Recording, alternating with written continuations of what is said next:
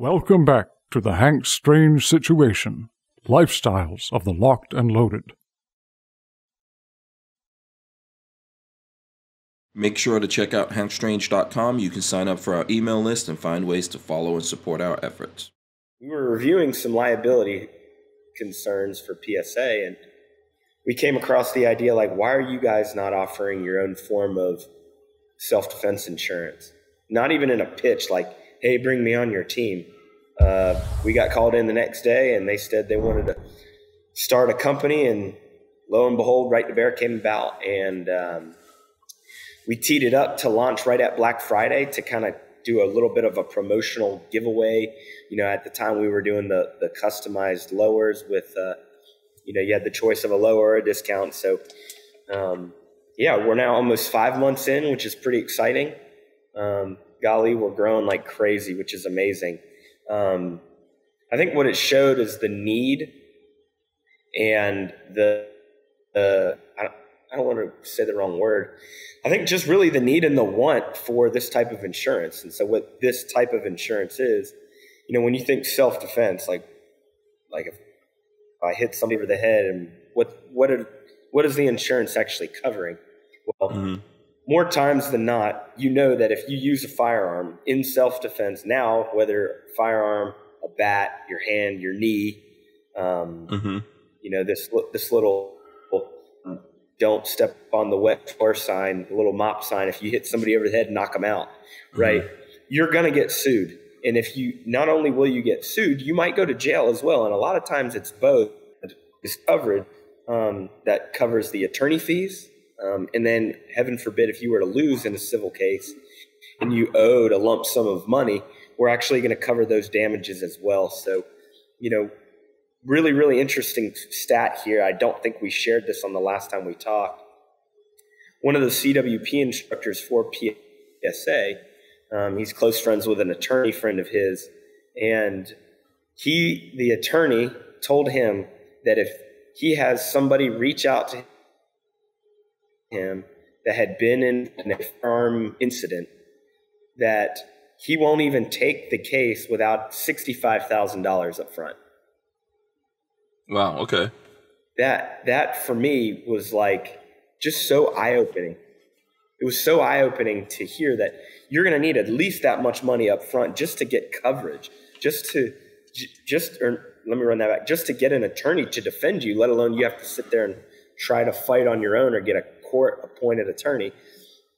So where Right to Bear comes in, Right to Bear was formed to protect Palmetto State Armory's customers, and then now to the rest of the nation.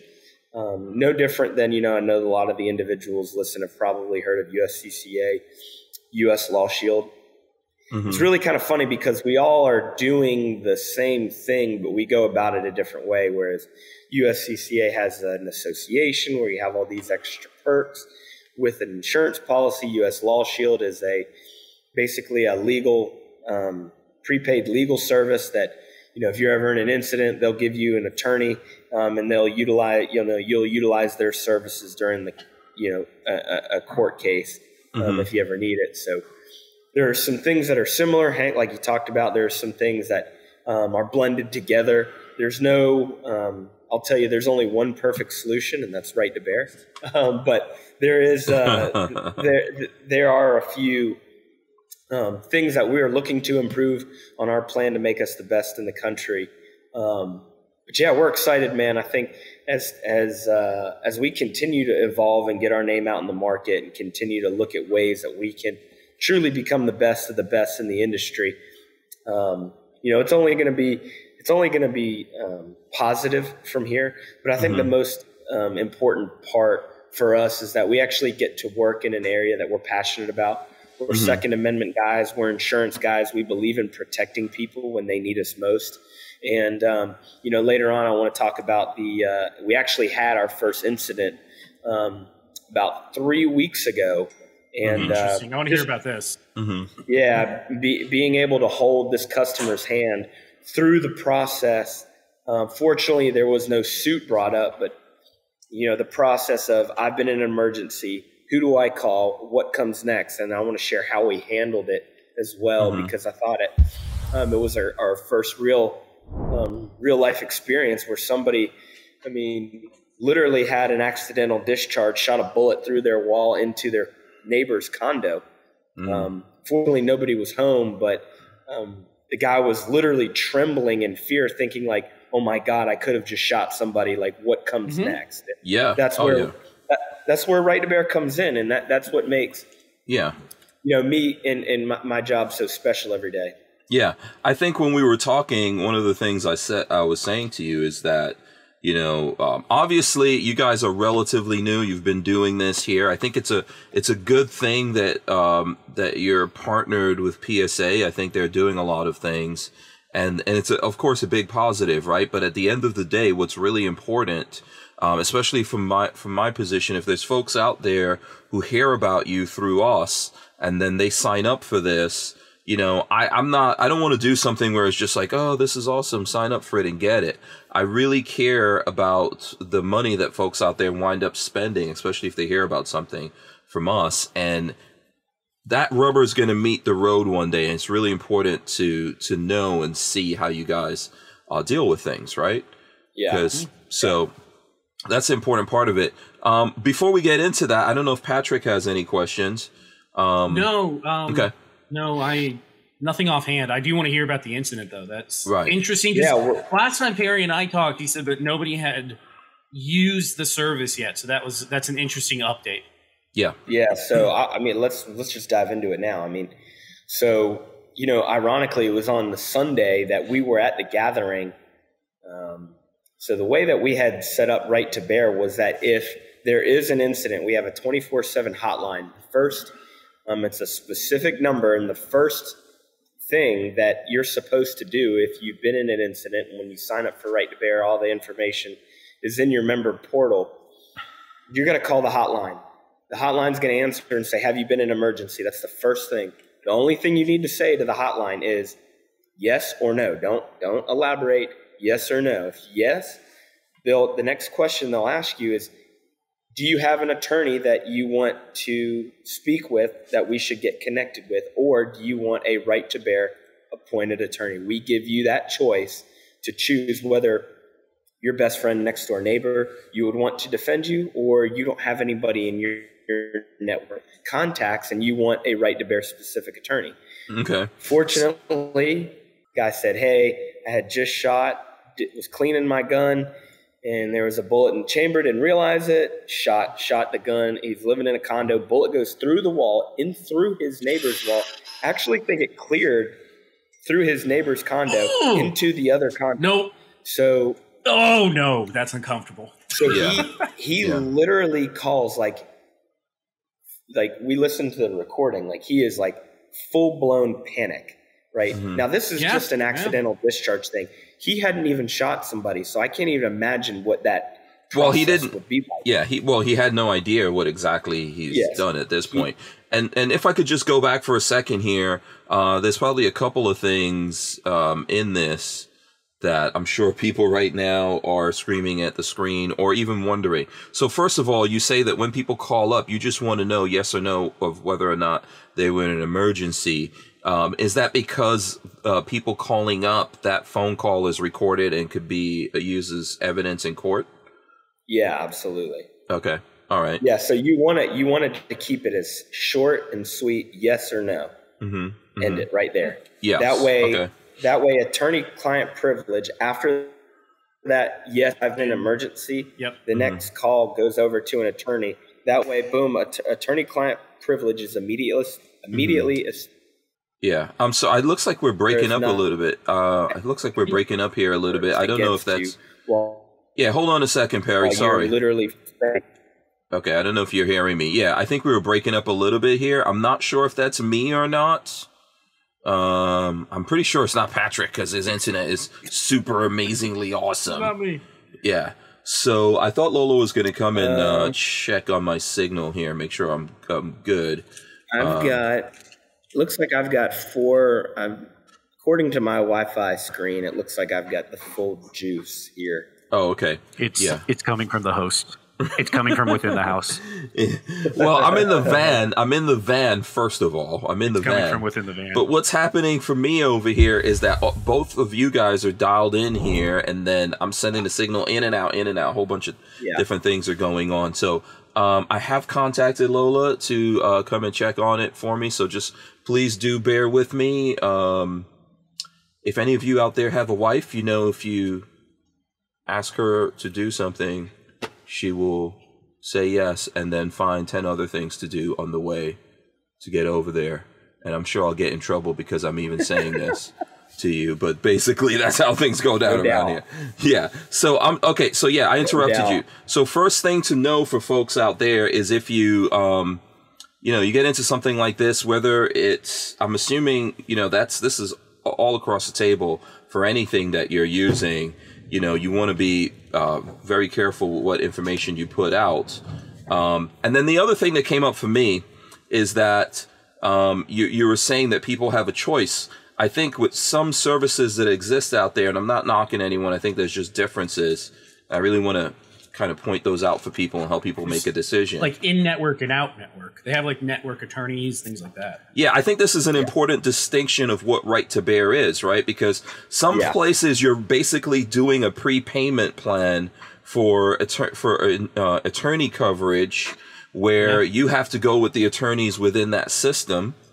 But right to bear is not that, right? Am I right or wrong? Yeah, right to bear is not. There's two main differences when it comes to an a prepaid legal service like a U.S. Law Shield.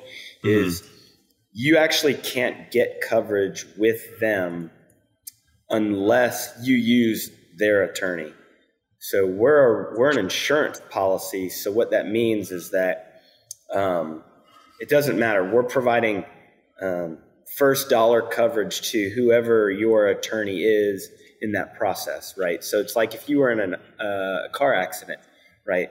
Travelers isn't going to require you to use their attorneys, right? They're going to give you that option, but they're not going to require you to do it. And then the second thing is that those prepaid legal services, they don't offer civil damages coverage. And what that is so say you were in civil court, you're not going to jail, but you shot the dude in the shoulder, and you know hospital bills and mental anguish and all that was $150,000, right? The prepaid legal service is only for attorney fees, not for any damages or judgments. See, that's a huge difference. Our insurance product, not to get insurance nerd on you, is to indemnify. Indemnify means to make you whole as if the incident had never happened. So our policy is going to cover you not only the defense costs, but then the damages if that were to come up. Yeah.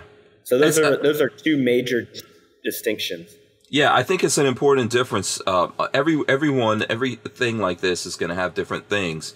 And what I'm trying to do here is find out for myself, and then find out for you guys and help everyone out there, you know, make a decision on something. Now, obviously, you know, we have a relationship with the guys from Right to Bear. So of course, you know, that needs to be right up there. They don't sponsor us or anything like that, but you know, if you guys, I think Lola is going to have, the link out there for you. I don't know if we have a specific link or anything like that to sign up, but I think we're going to have some special things we're going to offer to people.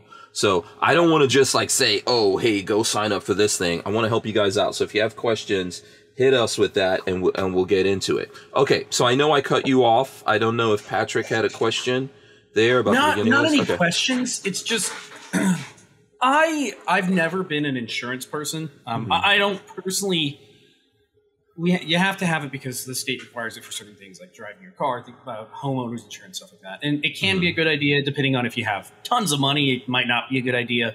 But this is one of those things that watching the cases that have come down the pike lately and how prosecutors are becoming more and more political and not just looking at a case and going, yeah, we may not win this one, but we want to take him to trial anyways, because the pain is in the process. The punishment is in the process of taking him to trial, racking up easily $250,000 right off the bat, and they know that. I mean, they're not looking at justice, man. They're thinking about, hey, what if I want to run for governor? Or I'm going to have to. That's it. That's the problem. Yeah. The woman that took the McCloskey's to trial used it immediately after for marketing material to try to raise money. So again, isn't that what's going on? Isn't that what's going on with I think the NRA in New York, but as well as the New York Attorney General, right, going after Trump? Isn't that what? Basically, are those people running for office? Yeah, I would say so. Yeah. So, but it's that's the problem, guys. Is in that if you want to nail it down, in our market research that we've continuously done, the people that need right to bear are not the folks in South Carolina. They need it too. The South Carolina, Florida. My bad. That's my bad. There, I am not paying attention to that countdown clock. Sorry, too many things going on. I blame Lola. Well, yeah, yikes. Well, I think, she's not here now. She left. No, it's not Lola's fault. I wasn't paying attention. Go ahead. I'm sorry. You got interrupted there.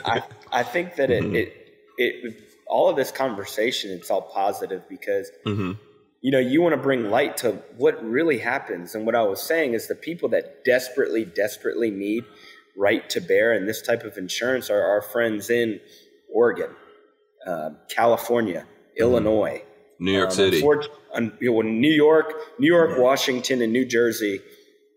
Unfortunately, we can't offer our product in those states. The attorney generals have already cut us out, not just right to bear, but this type of insurance in general. Yeah, wait, they can dictate what sort of insurance is offered to a person that wants to pay for it? Yep. That's insane. That can't be. That just That seems illegal.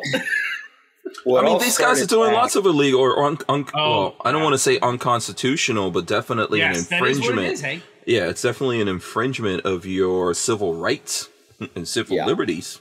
Yeah, no, it's crazy because it's just a form of gun control, and it's like, if we can cut this out, then folks won't want to buy a gun. Look, right? I know what you're going to say, Hank. Look at the New York subway incident and the proof that the cops are not there to protect you. They're there to clean up the mess. I hate to say it, but that's what it is. Yeah, I mean, they can't have a cop on every train going through New York. It's not possible. No, it's not possible. And our friend Luis Valdez of GOA Florida put up an article talking about just that. And he was a police officer. He was in law enforcement here in Florida for years and recently retired. But you know what? The other thing I was going to say, Patrick, on that, I mean, I don't want to stick to this point. But the other thing about California, for example, is these guys are trying to force people to have insurance. So why would they deny people having insurance? I don't get it. Like, they want to force you. You can't have guns unless you have insurance, but we don't want you to have insurance. What? Last time Pierre and I talked, right to bear is classified as like the proper insurance for this forced insurance in California, right? Yeah. Okay. So Cali is one that will allow you to have. I'm sorry. So Cali was not on your list. You just said. What were the states on the list you just said? New York, New Jersey, and Washington. What? Okay. That doesn't make any sense. You want to? Okay. It doesn't make any sense. Yeah. Okay. Make sure to check out hankstrange.com. You can sign up for our email list and find ways to follow and support our efforts.